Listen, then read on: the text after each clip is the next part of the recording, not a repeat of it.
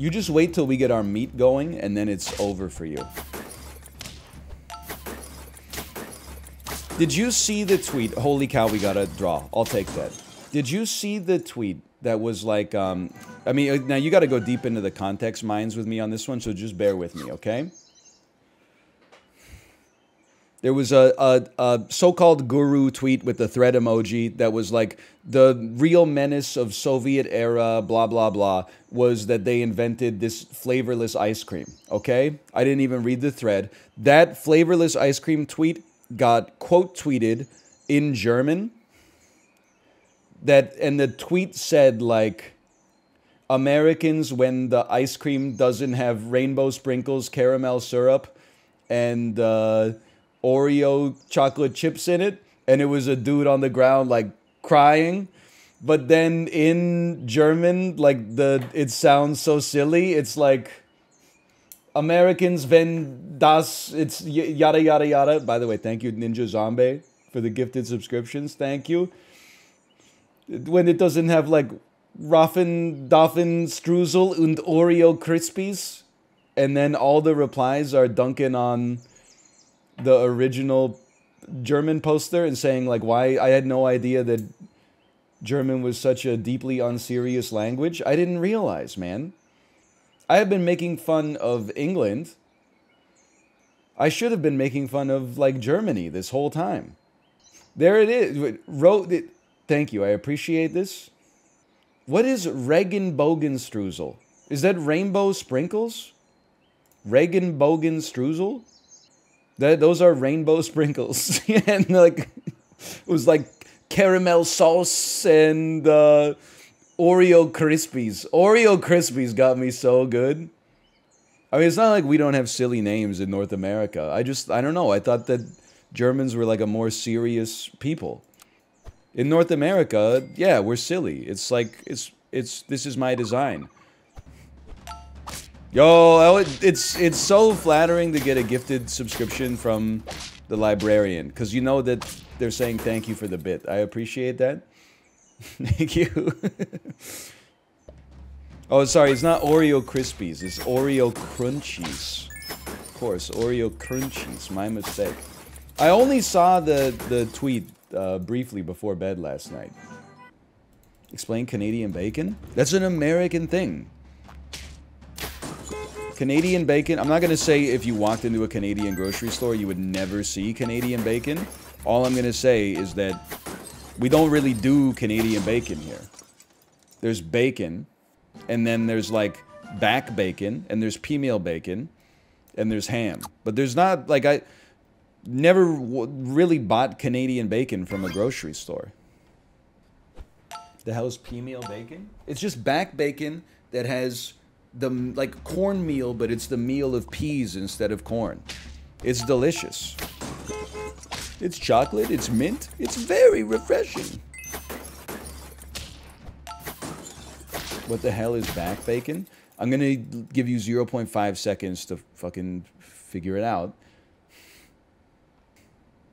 Oreo Krispies. Oreo Crunchies, sorry. Canadians, when the bacon doesn't have Raffen Schnitzel and what's the anyway? Streusel, sorry, and Oreo Crunchies. How is it funny you're making fun of the language for the third time in a row? It's funny because the tweet was making fun of a country, but then the language used in the tweet was very humorous. That's basically... It was like Americans when the ice cream isn't overloaded with sugar, but then, like, I just can't believe it's Regenbogen Streusel and Oreo Crunchies. Like, it's so funny. I'm German, so I don't see what's funny about our language. Brother, I'm English. Well, like, I'm from North... I was about to say I'm from England. I'm from a country that speaks English, and I see hilarious things in the English language all the time. In German, did you know that birth control is called anti-baby pill? Maybe that's what's funny about German, is that actually is like it's phrasing, like, I'm not trying to be rude here. It's like a language designed by engineers, which is good. Because English wasn't really designed at all. That shit was just like, you know, it just happened. Like when your bread goes moldy. It's all it's funny, maybe. I mean, I'm theorizing. I'm not a linguist, but it's like it's maybe German sounds funny to us as English speakers because it's actually like deliberately crafted. Stop it with the snipers! Oh, brother. That's a good looking team, honestly. It just works in a slightly different way. It's not designed. All right, well, be that as it may, sir. Imagine if it was designed the way I suggested it were, though. Then everything that I said would have been true. I mean, English is just... there's probably... Someone who's actually knowledgeable about linguistics, feel free to tell me. But please only... I know I'm gatekeeping here. Fucking sue me, okay? Please only if you have a degree. No video essay viewers need apply. Why are there so many words in English that have not just multiple definitions, but distinctly very different definitions? Like, for example, why is a trunk the back part of your car that you put your groceries into, and also the bottom of a tree, and also your torso, and also the long thing that comes out of an elephant's face, you know, and also like something Mr. Dress-Up puts his costumes into, and etc., etc. Like, why, with all the letters in English, why couldn't they just make different words for different things? Or even still, how did trunk come to be like an elephant? Like so many disparate things. Like someone looked at it and said, oh, that thing at the back of the car, that looks a little bit like something you could put clothes into, which looks a little... And then at some point we're back to the elephant's nose. Like, let me see. I have the answer. A lot of words like that come from both Old Norse and Old English, and both of those languages have different definitions for very similarly spelled words, so when the languages combined, we just made them one word. I don't know if that's true, but it was first time chatter highlighted message. I'm assuming, in my head, the story checks out, that there was like a linguist that was like, this is finally my time to chat for the first time, like urgently. It makes sense. It makes sense. Still pisses me off, though. We need less Windows updates and more language updates. Instead of all this dumb shit. You know what we need? You know how we have like, I don't want to call them grammar Nazis. It seems like an antiquated term now, like a deprecated term. Let's call them grammar files. We need grammar files, but that work in the opposite direction. Like instead of like, oh, you can't say mooses. It actually, moose is the plural because William the Conqueror, when he came over in fucking 1100, blah, blah, blah. Regardless, okay? Instead of that, what we need is Merriam-Webster to grow a fucking sack and then say, guess what? Starting like next year, we're deprecating this old-ass shit that doesn't work in English. And then as soon as someone says, like, oh, actually, irregardless isn't a word anymore, you can be like, look it up, motherfucker. You're on an old patch, idiot.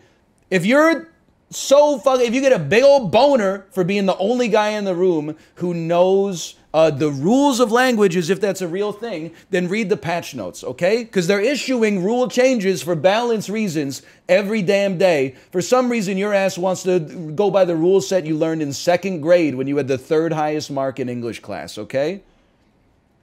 We're making the language better, and people like you are being left behind. Makes me want to fucking throw up.